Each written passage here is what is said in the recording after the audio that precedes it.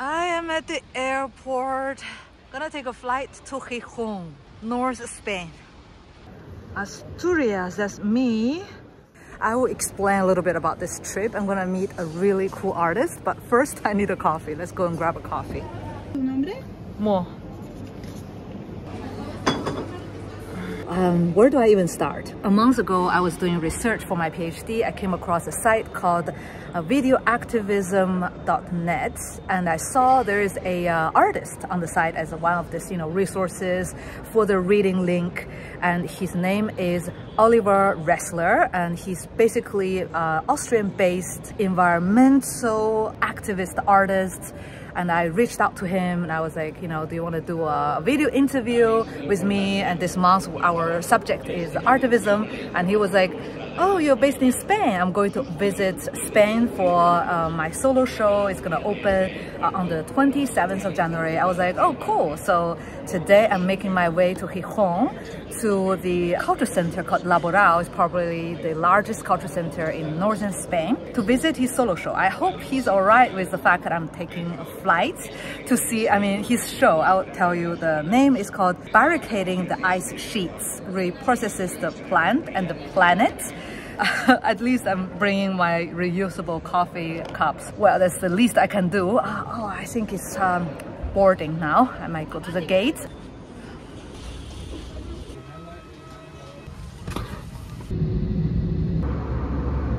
We are here. Just 45 minutes more on the bus. Oh, it's raining. Finally. It took me 40 minutes wait and 50 minutes travel. I hope it finally offsets my emission for taking the flight. Let's go to the hotel. Wait, what is that? Activismo por el clima. I just got to the hotel. I'm not complaining, but let me tell you, to be environmentally aware is not easy. I was gonna take a taxi, which cost maybe 30 bucks. In 30 minutes, I would be in my hotel. But to offset my carbon emission, I decided to take the public transport. Finally, it took me 2 hours. I'm totally exhausted. And tomorrow I will be visiting Laboral to see the exhibition Barricading the Ice Sheets. I just want to barricade the bed sheets, to be honest, right now. I have been environmentally aware, but I didn't realize how much work it takes to be fully aware. And in a way, it is a bit counterproductive because, I could have, paid a taxi and come here quicker, save my time, to have more energy. In some ways, if you want to get to where you want to go, maybe it's a place to be, it's a project, it's a milestone at work, you can't just be very environmental friendly. Like the billboard you have just seen, the light box, so it's illuminating, it's costing energy, but it's for the greater good. So am I gonna do the necessary evil? Sometimes I just have this soul searching kind of moments. Just want to record it before going to bed. Good morning.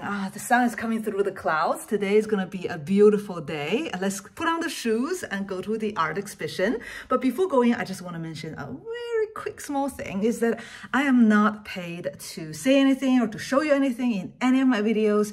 I cover art events on my own for my channel, for my audience. That is your guys. Well, I do get paid from our patrons. So here I want to give a big shout out to our lovely patrons that you see on the screen. Thank you very much for your support. And now let's go to see the art exhibition.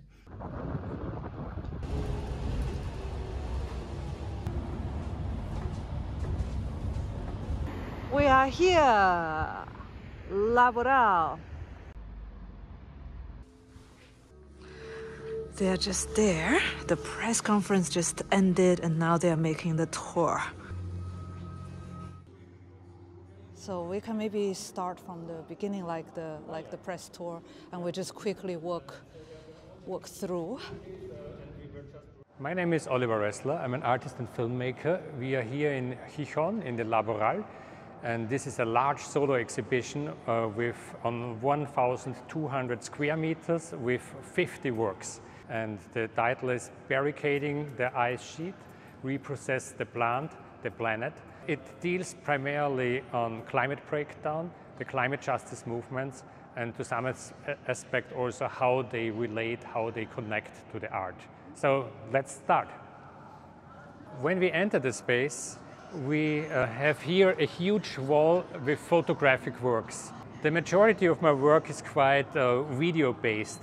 Therefore, it's important, I think, also to have photographic work that within 1 or 2 minutes give you a possibility to get some access to the themes of the work.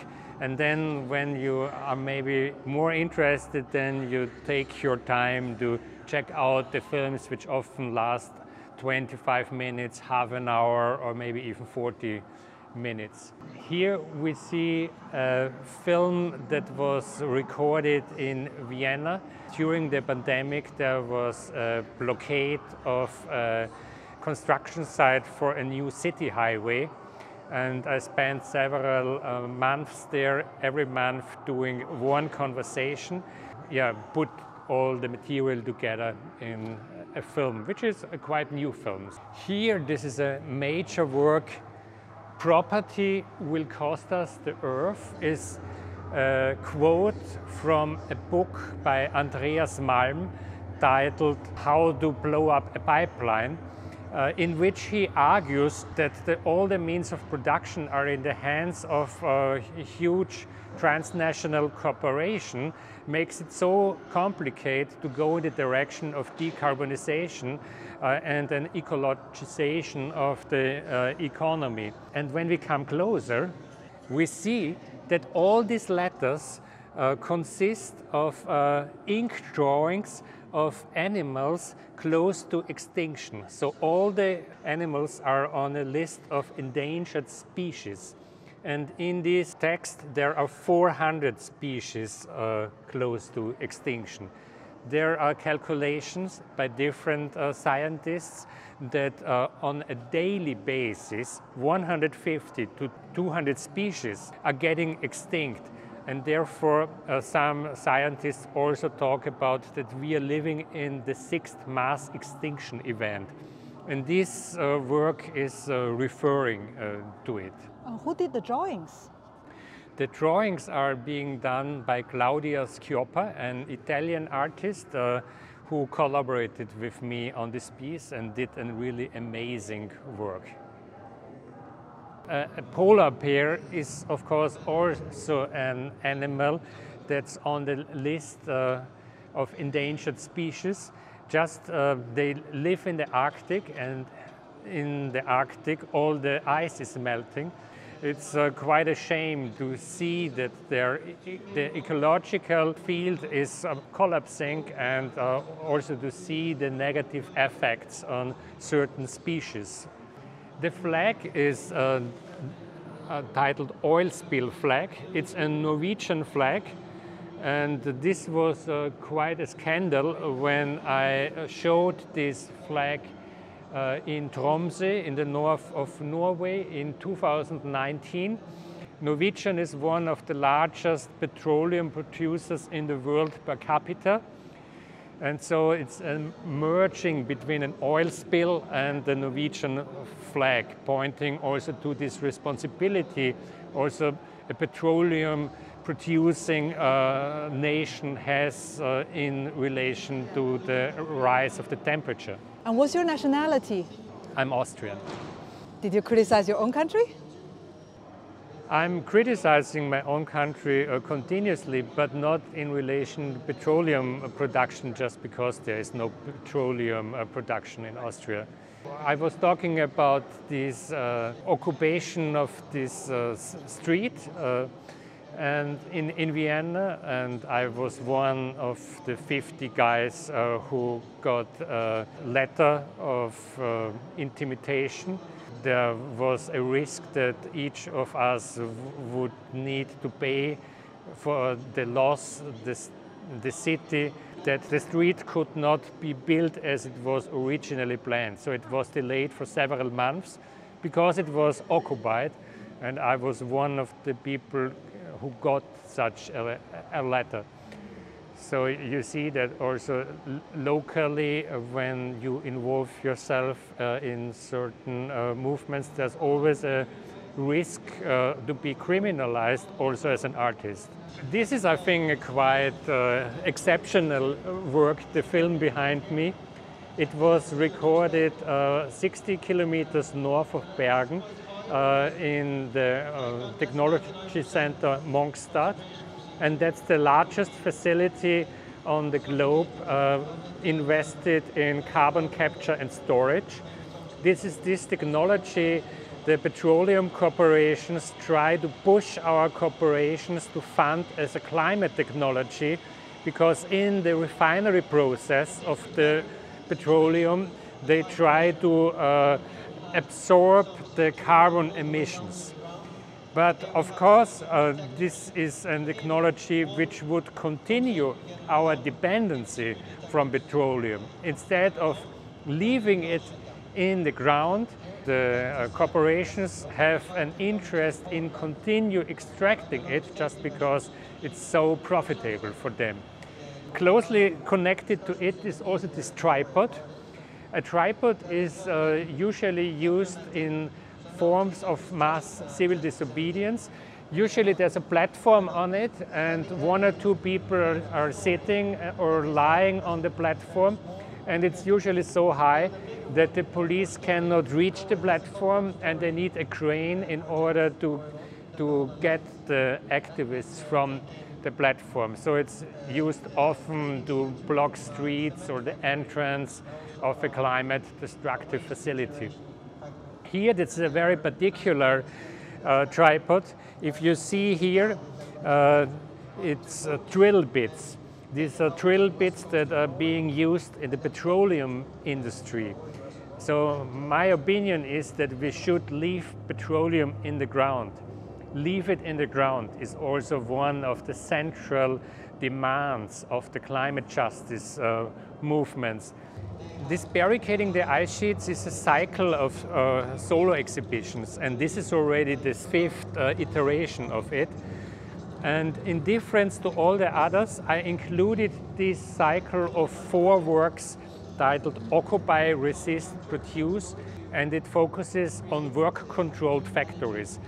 Workers that are managed to take over their factories and continue producing goods in a democratic manner, where all the decisions are being made in assemblies and the former bosses, the former owners got kicked out. Once workers get the possibility to take over their own workplaces, usually these workplaces, they are going green, they are going into organic production, and therefore I think if we talk about an ecologization about the production and then decarbonization of the production, it's of a huge help, and it makes lots of things easier when it's in the hands of workers and not of huge corporations for getting as much profit out of the operations as possible. So this is maybe one of the hearts of the exhibition, as this is a space where we see 7 films focusing on forms of mass civil disobedience by our movements. So it brings together all 6 films of the cycle. Everything's coming together while everything's falling apart, each of them focusing on one event of mass civil disobedience. Like here, this is an action, a blockade of the red carpet of the Venice Film Festival in September 2019, where a lot of attention for climate uprising could also be transmitted to the media, because all the press was already there to record the stars walking the red carpet in the late afternoon. And if we turn 180 degrees, now behind me is one video titled Not Thinking Swarming, which points towards how these acts of mass civil disobedience are being organized, where we can follow a 4-hour-long discussion of different delegates of different groups in Madrid who organized the blockade of a city highway close to the Ministry of Environmental Affairs. Yeah, we can move to the Arctic movie now. In the last year, I participated in a scientific expedition. It focused primarily on climate breakdown, so 90 scientists participated in that. The Arctic, obviously, for decades and for centuries, was covered by snow. There is this Arctic summer sea ice. In the past 30-40 years, that was decreasing a lot because the white of the snow usually reflects like 99% of the incoming energy back to the space. And if the white, the snow and the ice is not there anymore, and we have dark sea or dark rocks, then half of the energy stays there locally, and it increased locally a lot the temperature. There's not enough attention in the media about that, and so therefore I tried to produce this film in order to address this issue from my point of view. First thing, I took a flight here. I hope you don't mind. I mean, it's not the most environmental friendly thing. I think we all have to change our way how we live and move and work and heat and what we eat. I also took a flight to come here. Coming from Vienna, it would have been quite complicated otherwise. We really have to fight for better train systems, that trains also are much better connected internationally. There's an initiative called Back on Tracks. They really work on bringing the train connections internationally into a better flow. At the moment, there are other things that would be more on the top of my priority list, right? I mean, due to the war of Russia against Ukraine, all across Europe, we see the fossil industries emerging. So Germany just extended the possibility for corporations to dig even more coal for now. In Austria, where I come from, they were discussing opening a coal-fired power plant again. So we see a huge backlash at the moment.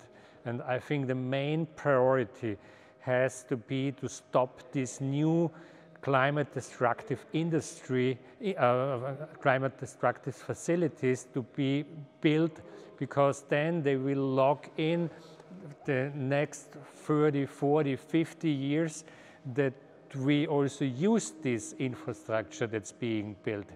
If you can change one law in your country, what would it be? I think the things are not so easy because the thing with the global warming we are facing does not require the change of one law, it requires the change of hundreds of laws. We're living in a multidimensional crisis. There's not only climate crisis, but also our democratic systems are in a crisis. We are living in a mass extinction crisis. Our social systems, our educational systems are in crisis. And we have to fix all these things at the same time. You have to bring all different branches together just in order to find solutions. The solutions are actually on the table. It's not that much you have to invent. It's just that you have to carry out these things against existing power relationships and against existing forms of how capital is being accumulated. And that's the problem, right? Does art offer solution? And the artist would say, we can't solve those problems.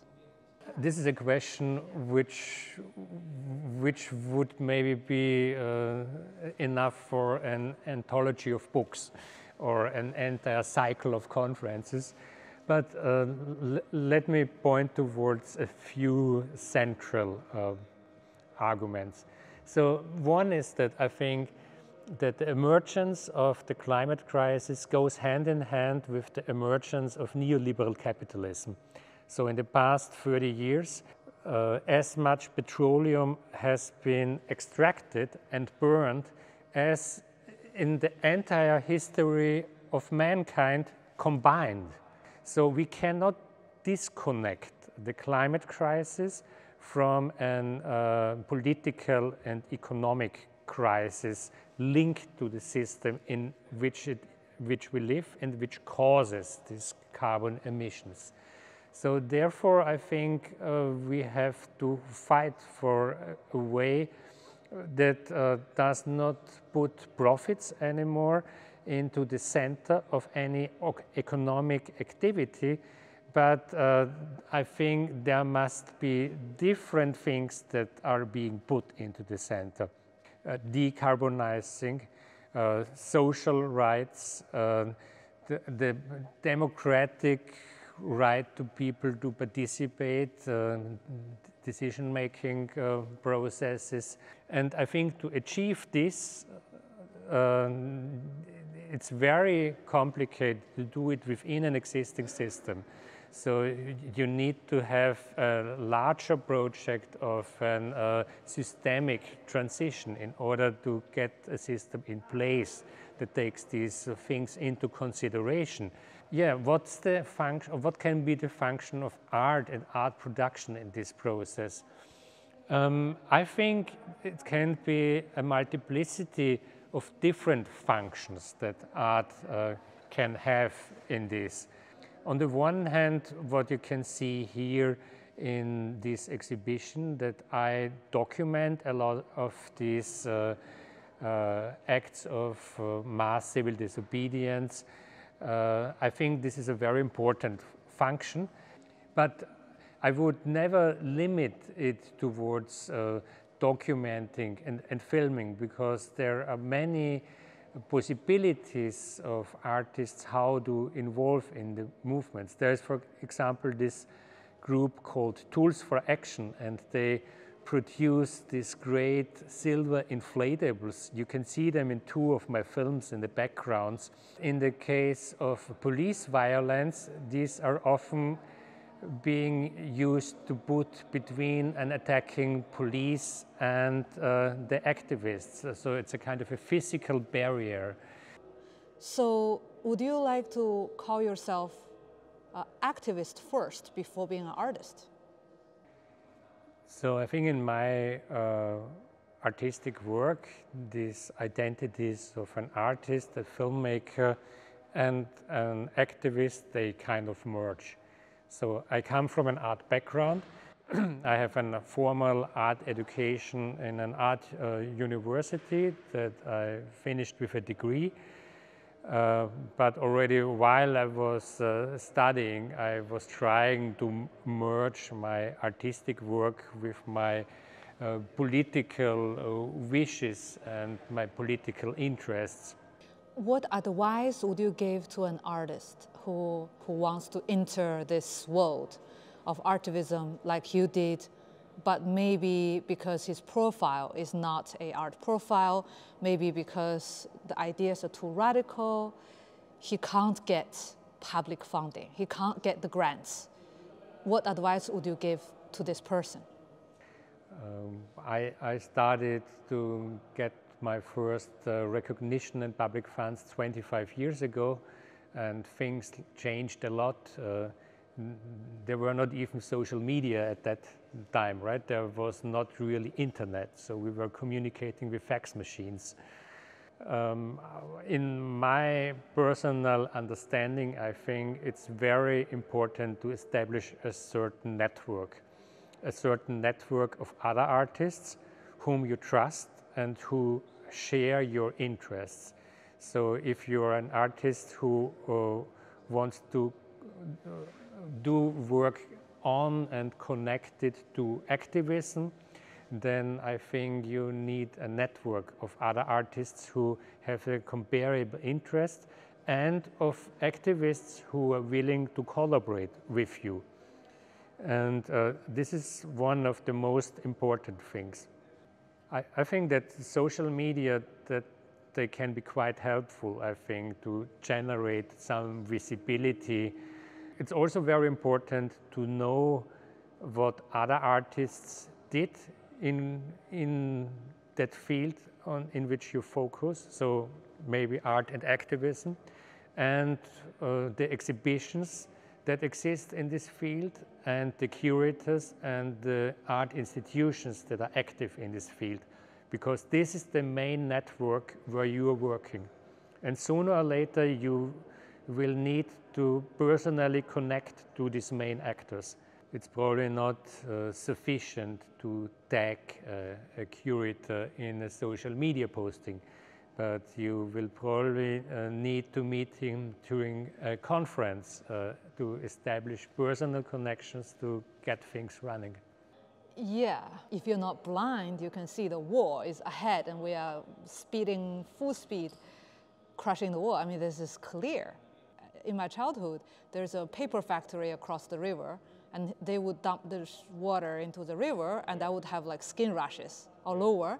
And we would visit emergency room, and there were like long queues of people who have same symptoms. And they even developed a herbal remedy for people. I mean, it's clear.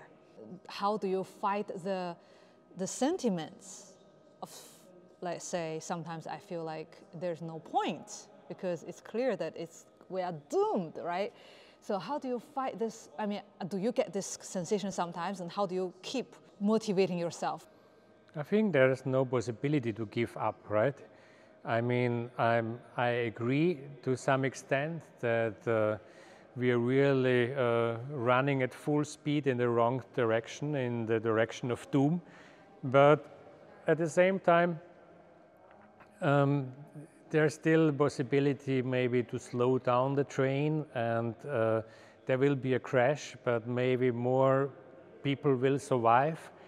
It's just a necessity to continue the struggle and not give up. And the continuation of the struggle in relation to climate breakdown will also be the difference between life and death of hundreds of millions of people on the planet, right? Here in Europe, we are in a privileged situation because it's like a first-class train that will be less affected of the crash, and you will survive a few years and maybe even a few decades longer. But the crash is almost unavoidable, right? Still, I think every percentage of 1 degree we manage not to increase is something that makes the difference for humans to live or die, or for other life beyond humans to live or die and not to become extinct. So therefore, I think we need to continue fighting, and I think art can have a specific function in this fight. In a bit, there'll be an inauguration. I'm just waiting for it to open. You can see there's a comfortable chair. You can, watch the building of where you are right now from the virtual reality using this Oculus. But it's locked, so, your view to the reality is restricted. Besides Ressler's exhibition, there's another one here. Is an immersive installation about a forest. Let's go and check it out.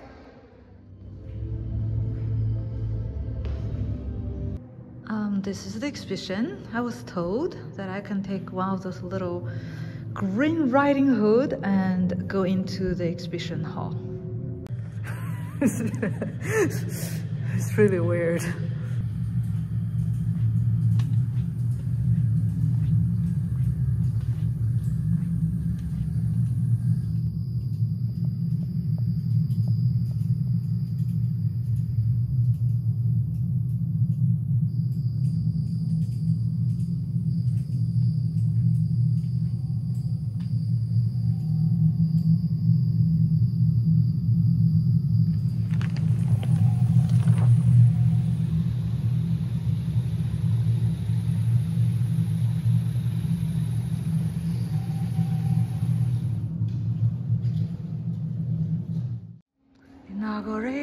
Inauguration.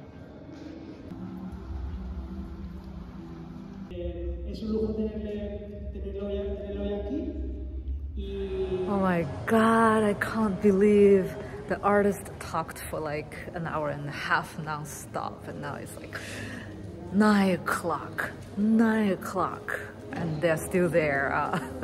The drinks haven't even started. I don't know, I feel like sleeping. I want to go to bed. Oh, let's go to bed.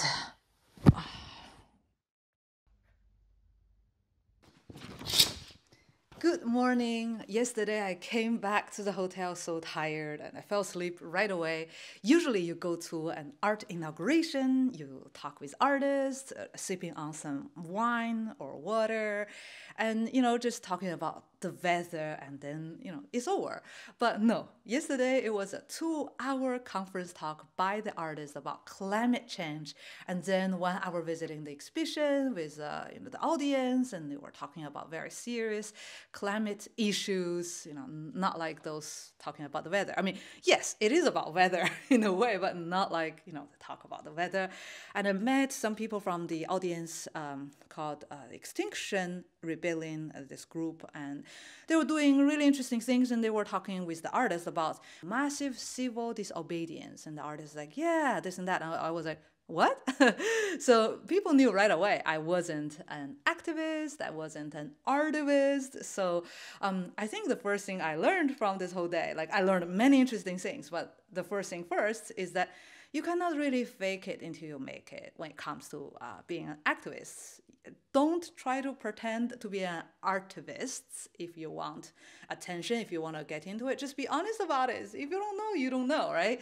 And they're super nice people, so they will like take your hand and walk you through the process and teach you about certain issues so you are better informed, and then later on you can qualify, because those people who will be visiting your exhibitions will likely be much more hardcore than yourself, much more informed and educated about these issues. So don't pretend in front of them. That's like my first kind of thoughts when it comes to after spending this day at this exhibition.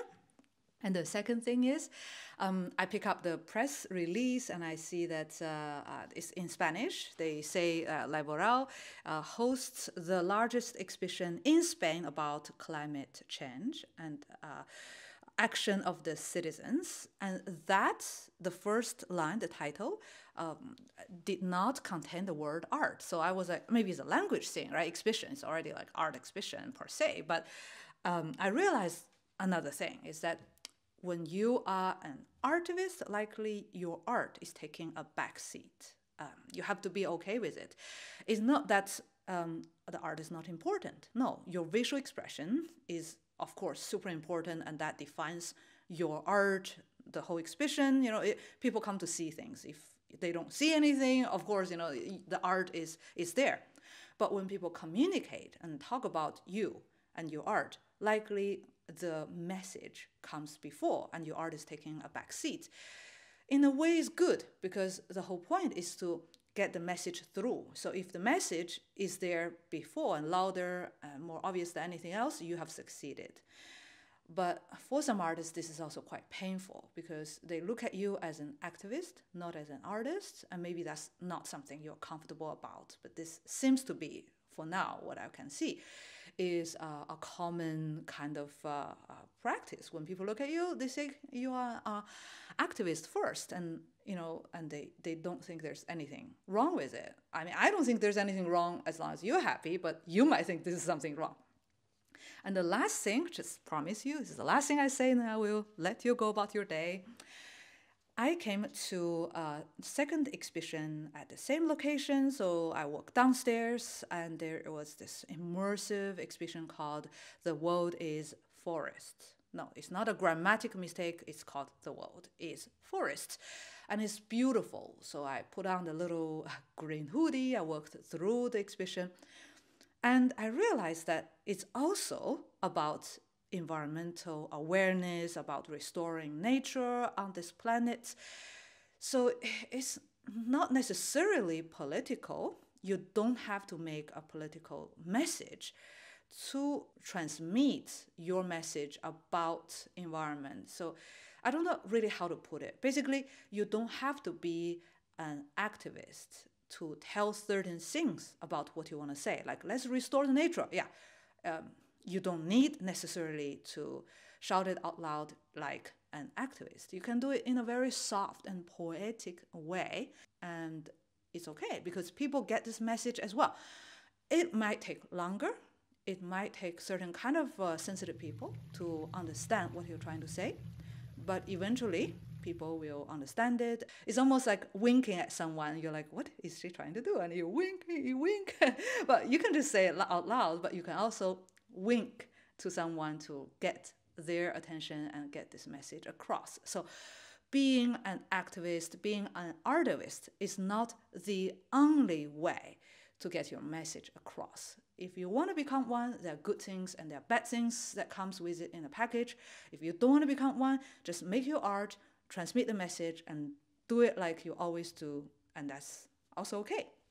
So it's 12 o'clock. I need to check out of the hotel. Oops, 2 minutes to 12. I need to pack and check out and maybe walk around the city a little bit and take the train back to Madrid. So that's all for today. Thank you for watching. See you.